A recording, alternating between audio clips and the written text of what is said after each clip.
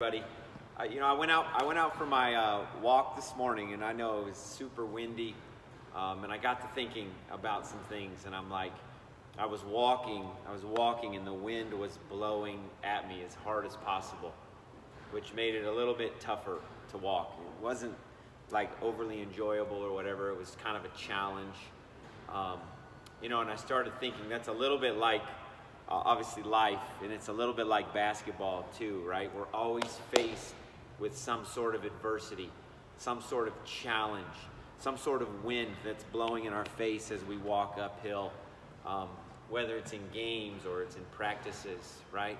So I just encourage you today to keep charging head on at that wind, keep showing up every day, keep putting in the work, keep putting in the fight, right?